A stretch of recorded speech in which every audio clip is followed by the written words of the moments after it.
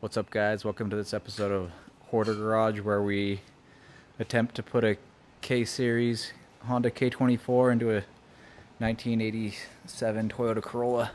If we can make our way through these tight little passages and keep from pulling our hair out because of the clutter, we'll get this engine in this car. The update is we got the clutch on, the adapter plate. Still waiting on some parts. Got the K-tuned alternator relocation and the Ae86 super damper, so got some good stuff going, more stuff coming. Still waiting on parts due to COVID, but whatever.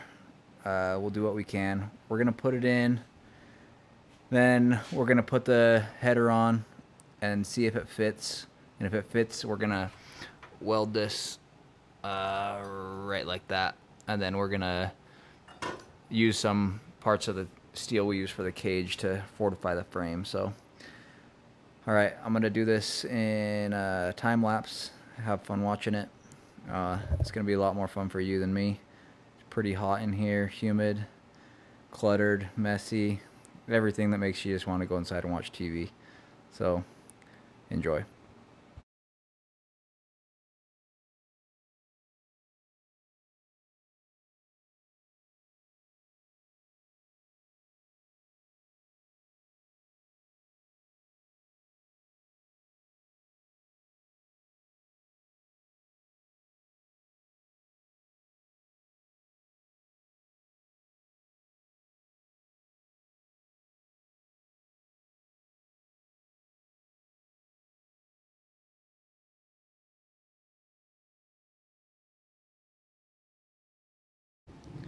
Alright guys, check this out. After a lot of sweat and tears, we got the engine in place, mounted to the transmission, clutch and flywheel in, hood opens and closes without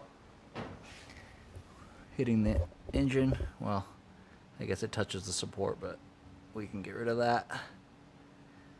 Part of that is because I wanted to mount this with only 1-inch spacers instead of, I don't know many people that have done this swap, but I think usually they use like 1 3/4 inch subframe spacers, which I think is just a bit excessive.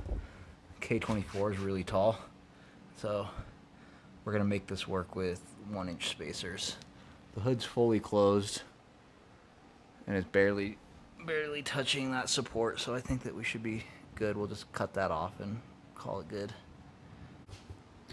So the header still doesn't fit.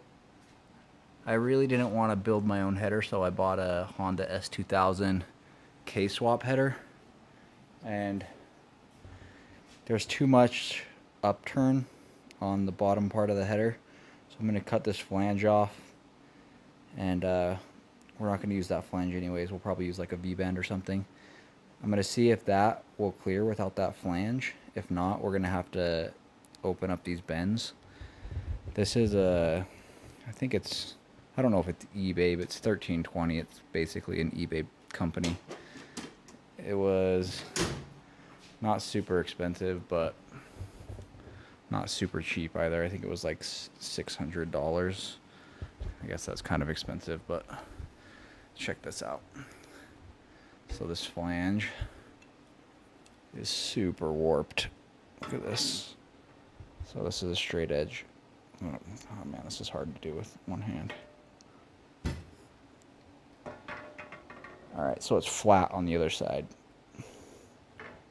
It's like 1/4 of an inch plus out, so I'm gonna have it machined, but even then it's so far out, the bolt surfaces aren't gonna be flat, so I'm not sure what I'm gonna do. I might like heat it up and bolt it down on a steel plate and let it cool and see how much that flattens it out, and then from there I'll probably have it machined flat so that it fits.